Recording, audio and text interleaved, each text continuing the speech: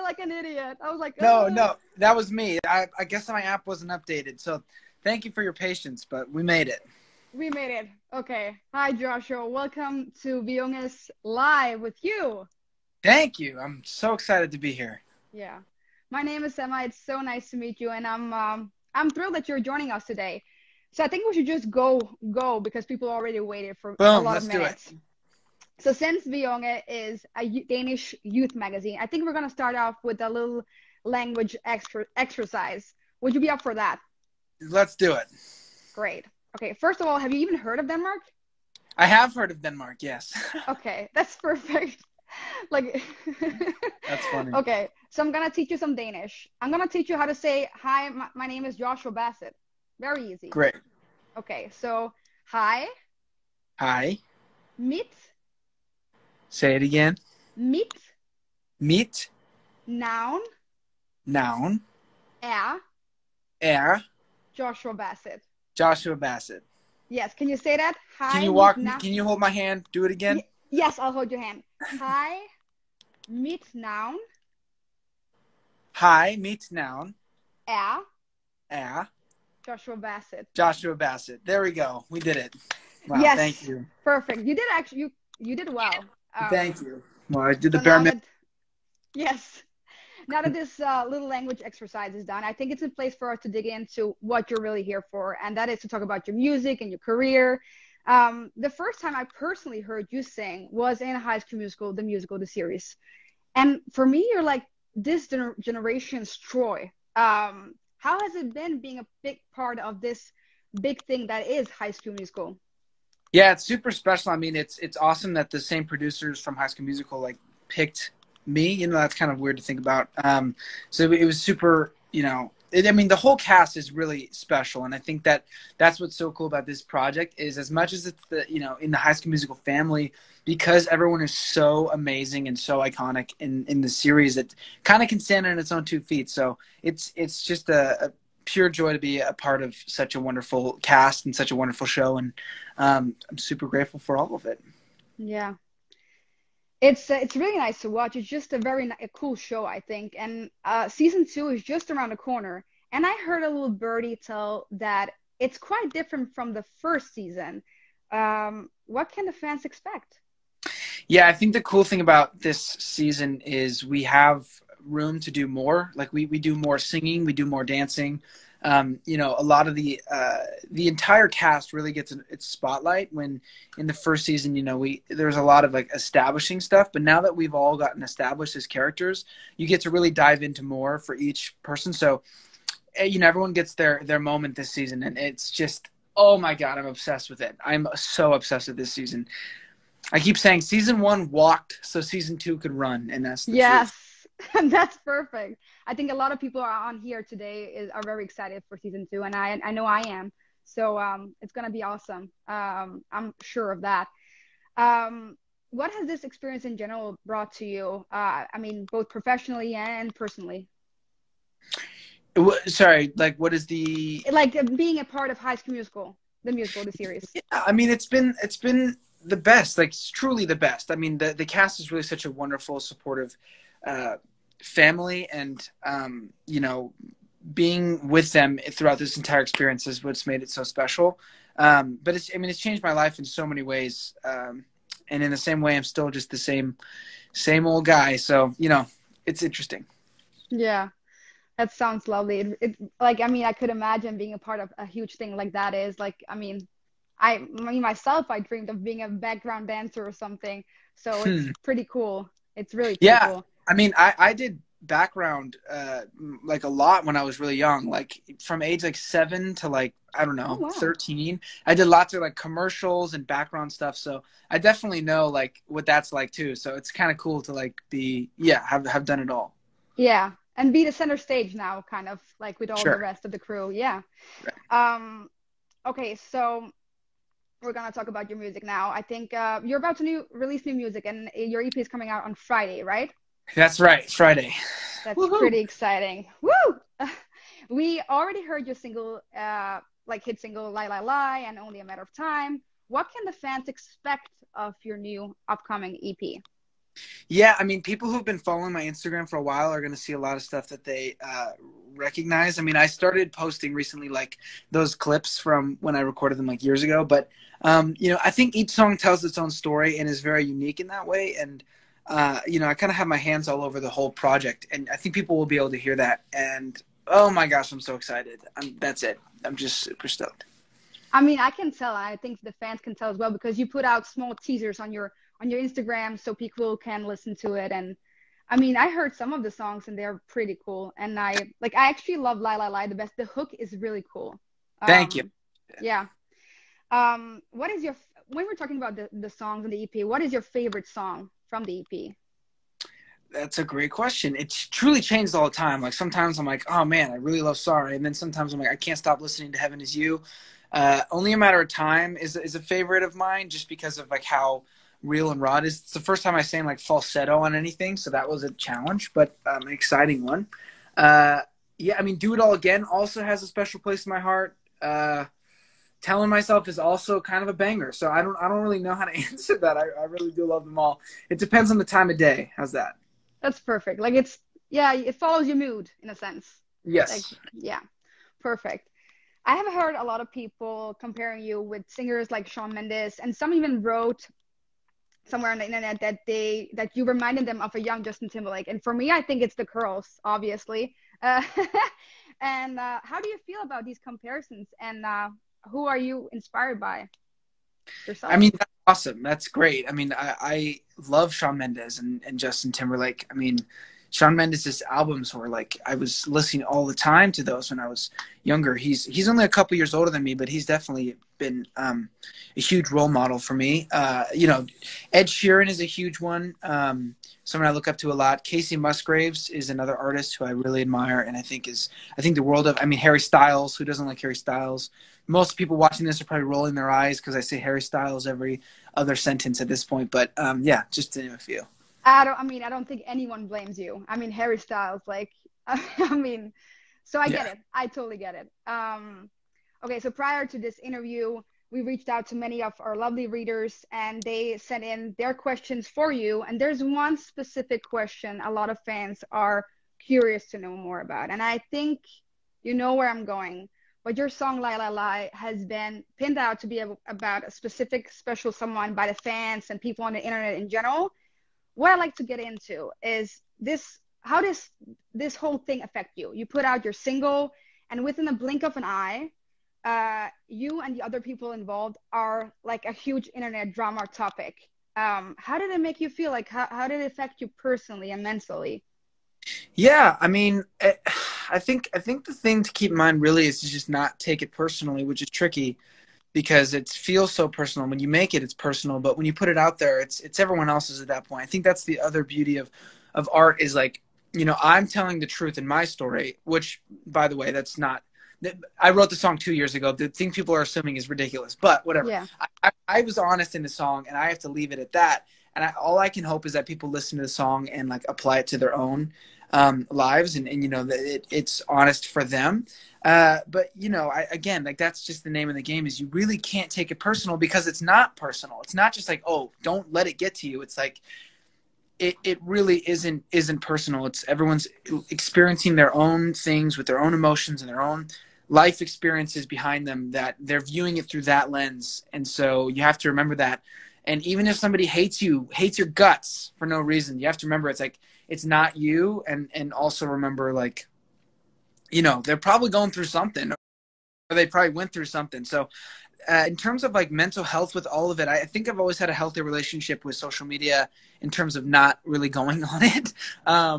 So you kind of just got to take it a day at a time and not take it too seriously I,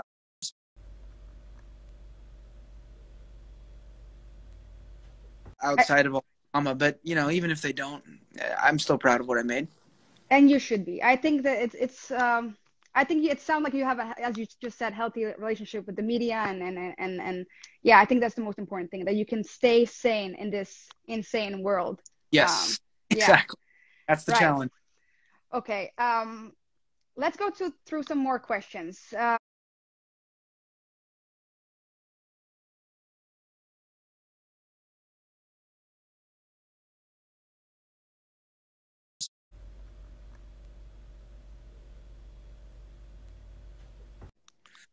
I don't know. I thought I was gonna do like Bassett Hound or something like that, but I don't know, man. I don't have a But if you I had don't to have. pick one, I think people are curious. I know they want me to pick one. I don't know. Everyone's got to vote. Maybe I'll do a poll. Maybe I'll do like an Instagram I poll or think something. you should. I think you should. Yeah, I was like, I wish you would say Bassett because then I would say like this interview baptized the Bassets, but I mean, so that's I funny. just really hoped, but it's Yeah, fine. maybe we'll see. I'll get back to you Yeah, on that one. perfect. Then Mel asks, what are some of your biggest insecurities when it comes to music and acting, and how do you overcome them? Wow. I think the only way you can be insecure is if you aren't being honest. I think that's the key. So I think anytime I'm not being honest with myself, that leads to insecurity. So whether it's like, let's say I'm recording a song and I'm playing the guitar and it sucks, but I'm like not able to face the fact that I'm just not I haven't practiced enough or I'm not good. Like, then you listen back to it and you get all insecure and you're like, it's not good, but it's like, what's really going on. You just kind of got to be honest with yourself and evaluate yourself honestly. I think that's the thing I'm still trying to learn how to do. And again, like if I am honest in a song and somebody hates that song, it honestly doesn't affect me because I'm like, well, I was telling my truth in that song and I'm going to leave that be and whatnot. But if you're like trying to be somebody else and people don't like you, then that's game over. I mean, even if people do like you and you're somebody else, that doesn't really last forever. So, it's important to just be honest and the insecurities will come. But I think the most important thing is that you remain centered and keep walking forward when those insecurities feel very big. They can really like overpower you. But again, you just got to keep your head up and keep walking forward. Well, I think Melanie, I think you got a great answer right there. Thank you so much. Samina asks, do you have any upcoming projects after the EP? Can you give us a hint? No hints, but yes, there are projects coming up. Oh, I actually just worked on something this morning that I'm super excited about. So yeah, lots of stuff. No hints, but I'm beyond excited about it. Sorry. I think people in the comment section are excited too. So that's very cool. A lot of fans would like to know if you're planning to go on tour after COVID sometime. 100%. That's the goal. That's the dream. Like I did a show with my co-star Olivia in Atlanta for High School Musical, and it Hmm. was like the most insane crowd I've ever experienced in my life. It was literally mind blowing. So I was like, once I got a taste of that, I was like, oh man, I can't wait to go on tour. And then the world kind of shut down. But yeah, you Yeah. bet. As soon as possible, I'm there. You need the energy from from the fans, and the whole thing is like, yeah, I could imagine being on Yeah, that big kind of stage. It's awesome. yeah. Along with that question, Lage asks, if you ever go on tour, have you ever considered visiting Denmark? Of course, I'm going to visit Denmark. Are you kidding? Yeah, of Perfect. course. I can't wait. That's so great. I think a lot of Danish fans would love that. So yeah, here's like another question, which I personally think is quite fun. Is Astrid asks, what emoji would you use to describe yourself? What emoji would I use to describe myself? The peace sign. There you go. Why? Because you were waiting with that. You were like waiting to ask why.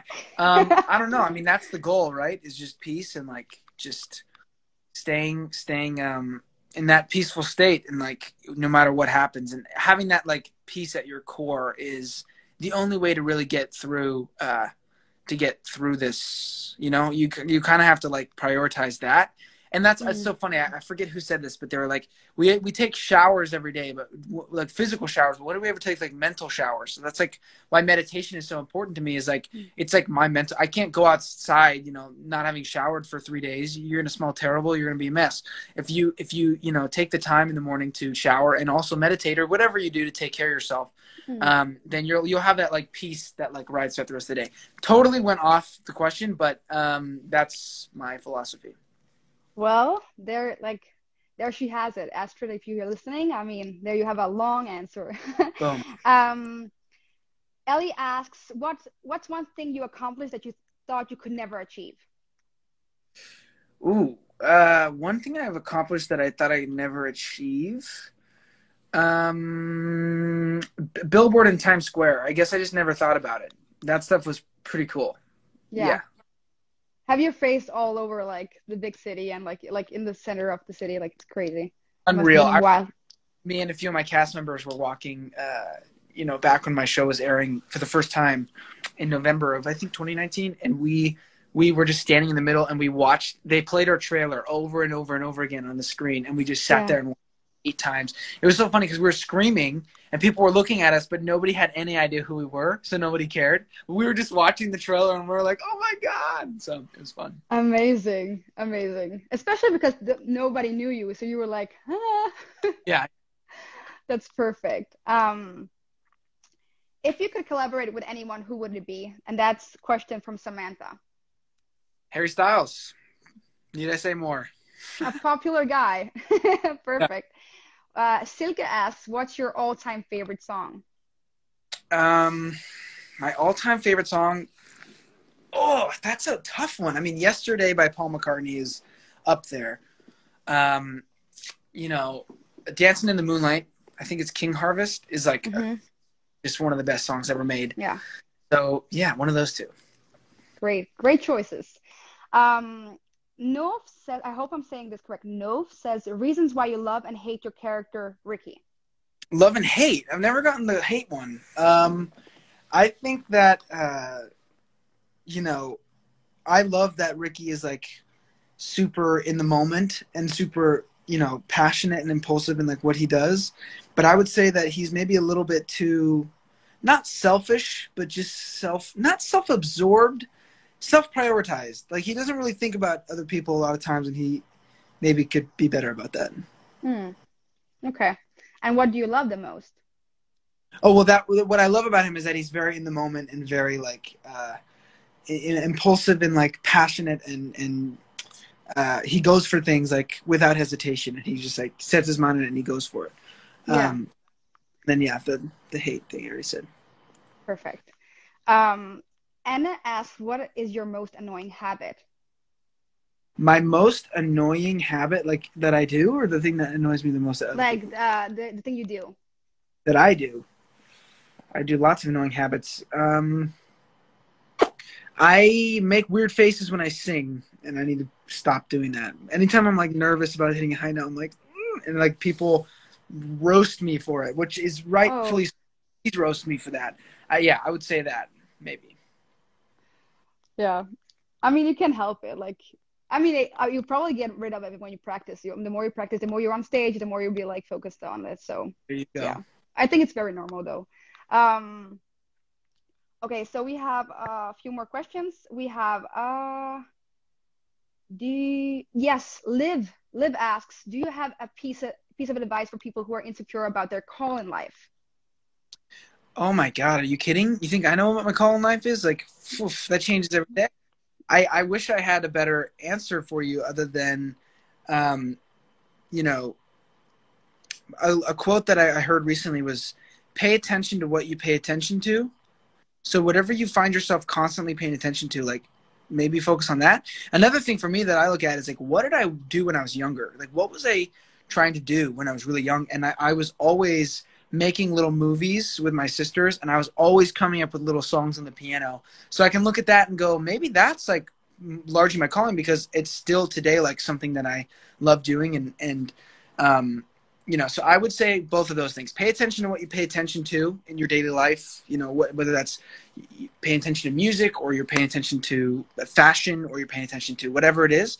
And then the other thing is, maybe look at when you were younger and see what you naturally gravitated towards.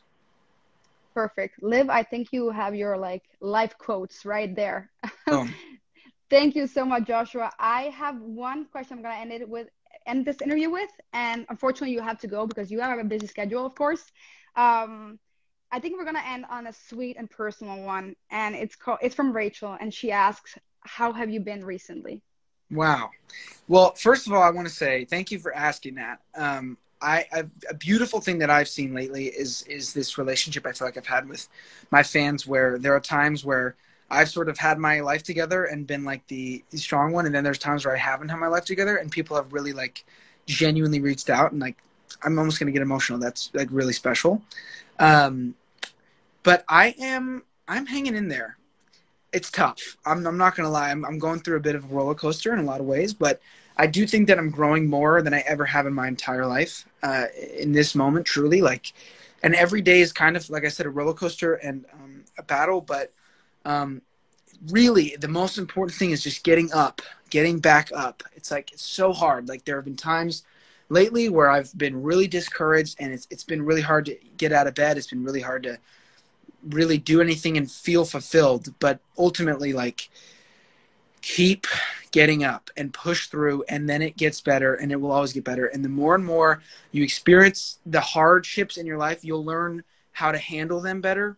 And then the next time you won't, it'll be a little bit easier, even though it's, you know, the thing, it's like, it gets better. I always heard that and went, okay, but it's not getting better. Like, how do I know when it's going to get better? It's like the most important thing is to face your life head on and learn from the experiences that you're having, because they are crucial to your development. And the quicker you can learn those lessons, the better off you'll be. So anyway, that was like super long, but I'm doing well.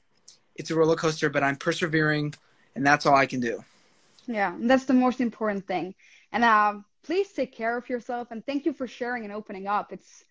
Yeah, it's really nice to hear something that is that real. So thank you so much. Thank you. And thank you so much for joining in and tuning in with us.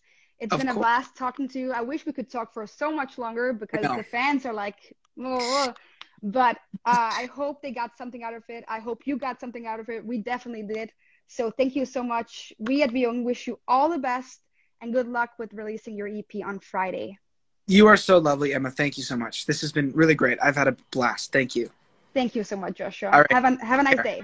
You too. Mwah. Bye-bye. Bye.